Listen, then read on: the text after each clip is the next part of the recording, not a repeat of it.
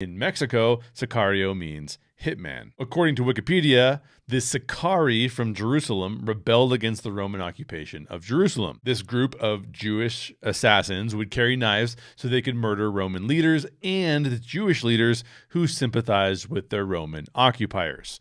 The Sicari began operating a couple of decades after the death of Jesus, sometime shortly after 50 AD. According to Time magazine, in an article written by Joan Grillo, the term Sicario has been used to describe hitmen employed by the cartels since the early 1980s. The cartel still uses Sicarios to remove barriers to their everyday operations. This film, Sicario, follows U.S. law enforcement and government operatives working in the U.S. and Mexico to combat a specific cartel. In the screenplay, it's the Sinaloa cartel, but in the film, it's the Sonora cartel.